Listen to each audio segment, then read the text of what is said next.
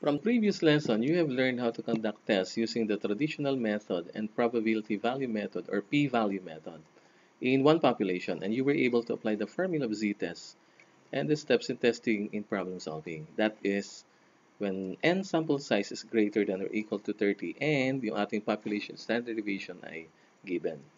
If ever naman yung ating n is less than 30, pwede pa rin gamitin ng z-test provided that the population is normally distributed and given yung population standard deviation. For this week, pag-aaralan naman natin ang t-test for a mean for one sample pa rin. Okay? And here is our lesson objective. At the end of this lesson, you are expected to test the hypothesis when population standard deviation sigma is unknown using the t-test. So, hindi given yung ating population standard deviation, t-test ang gagamitin. Okay? Again, when the population standard deviation is unknown, the z-test is not typically used for testing the hypothesis involving means. A different test called the t-test is used. And the distribution of the variable should be approximately normal. So, pag hindi given yung ating population standard deviation, we're going to apply t-test. Okay, in testing the hypothesis involving means. And of course, dapat yung ating variable ay approximately normal. And the formula to be used kapag t-test is this one. T equals x bar minus mu all over s over square root of n. Yung ating x bar, yun yung sample mean, mu yung hypothesized population mean, sample standard deviation, and n is the sample size. So, papansinin nyo, instead of sigma, ang gagamitin natin dito yung s kasi hindi nga given yung ating population standard deviation. Ang gagamitan ngayon natin ay sample standard deviation in solving for the t-value. Okay?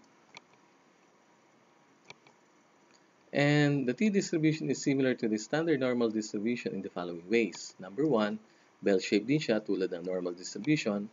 Symmetric din siya sa mean. And yung mean, median, and mode equal to 0 located at the center of the distribution. And of course, the curve approaches but never touches the x-axis or siya ay asymptotic. Okay? Asymptotic yung ating curve just like the normal distribution. And t-distribution is different naman from the normal distribution. Number 1, the variance is greater than 1. Sa normal distribution, variance is equal to 1. And ang t-distribution natin, family of curves. Okay? At yung family of curves based on the degrees of freedom, which is a number related to sample size. I'm going to discuss later yung degrees of freedom at family of curves. Unlike the normal distribution, isa lang siyang curve. While t-distribution, family of curves. And last, as the sample size increases, yung ating t-distribution approaches the normal distribution. So, pag palaki ng palaki yung sample size natin, yung ating t-distribution magiging papalapit na papalapit man sa normal distribution. Okay?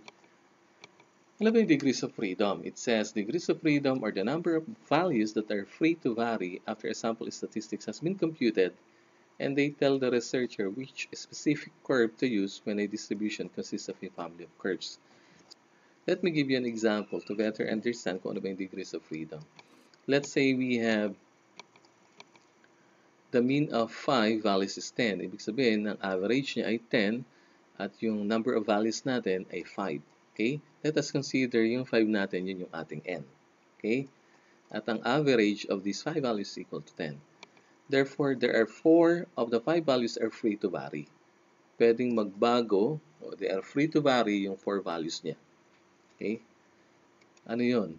Let's say the first value is 8. The second value is 7. Okay? The third and fourth values are 10 and 9. So, ibig sabihin, para makuha natin yung sum of 50 and an average of 10, because if we want to determine the average of these 5 values, we're going to divide the sum of these 5 values by 5. Okay? So, ibig sabihin, ang sum natin ay 50, should be 50, and the mean should be equal to 10. So, hindi na pwedeng mag-vary yung ating fifth value. Dahil wala na siyang choice, dahil para magkameron ng sum of 50 at mean of 10, kailangan yung ating fifth value is 16. Wala nang iba. Yung 8, 7, 10, and 9, the first, second, and third, fourth values they are free to vary. Pwedeng magbago-bago siya. Okay? So, ang degrees of freedom nito is 4. Let us consider again these 4 values, 11, 12, 6, 4, 13, 10, 15, 9, 10, 8, 9, 12, 4, 8, 7, and 18. Ito yung free to vary, itong 4 values na to. And then, yung ating fifth value, hindi pwedeng mag-vary na. Okay? Kasi ang mean natin ay 10, the sum should be 50. Okay? Para makuha natin yung sum of 50 from the second row, dapat siya ay 17. Sa third row, dapat 3. Sa fourth row, dapat 11. And the fifth row, dapat 13. So therefore, ang degrees of freedom of these 5 values is 4. That is 5 minus 1. Okay? Parang walang pinagkaiba yan. If you have 5 shirts to wear from Monday to Friday, you have free to choose from Monday to Thursday kung ano susuotin mo. So your degrees of freedom in wearing your shirt from Monday to Thursday is equal to 4. Pero sa fifth day, wala ka ng freedom to choose kasi nag-iisa na yung iyong shirt to wear on Friday. So, ganun din, sa katulad na paraan, yung sinabanggit nating degrees of freedom. Okay? And the symbol for degrees of freedom is DF. And to compute for the degrees of freedom, all we have to do is to subtract the sample size n by 1. And ito yung sinasabi nating family of curves o the T family of curves. Depende yun sa degrees of freedom. Okay? If the degrees of freedom is equal to 5, mapansin natin mas mababa yung curve niya as compared to the Z curve. And when the degrees of freedom is 20, ganun din, approaching na siya dun sa ating Z curve. So therefore, as n, as the number of size increases, yung ating T curve is approaching to Z curve. So, okay, tandaan ang ating T distribution consists of family of curves which depends on the degrees of freedom.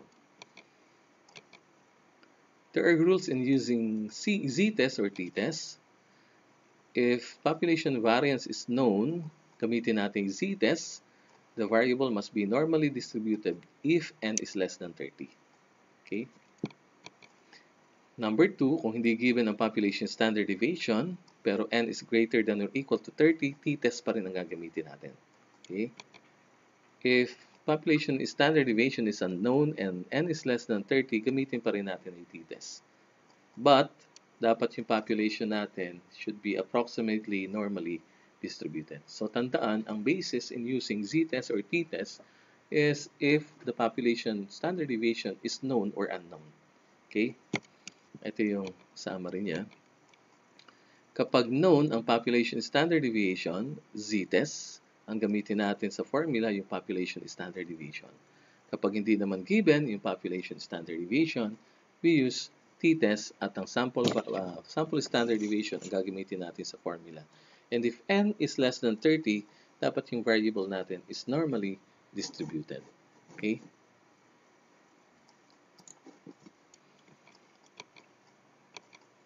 We have the assumptions for the t-test for a mean when population variance is unknown.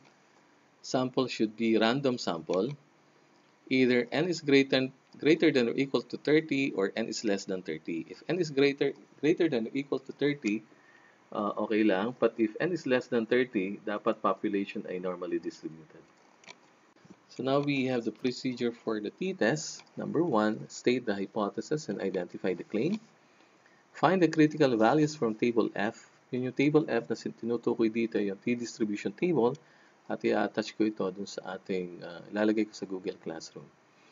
And then, compute the test value using the formula na present ko sa inyo kanina. Yun yung t equal to x bar minus mu all over s over square root of n. Okay? And then, we're going to make the decision to reject or not to reject the null hypothesis based from our computed t value. Okay? Pag nasa rejection region, we reject the null. Kapag naman na dun sa 1 minus alpha, yung ating test value, therefore, we do not reject the null hypothesis. And then, we summarize the results. Okay? That is our conclusion. So I'm going to give you an example first on how to determine critical values dun sa ating t-distribution table. And right after that, gagamitin natin itong procedure for the t-test in solving problem involving hypothesis testing. Thank you.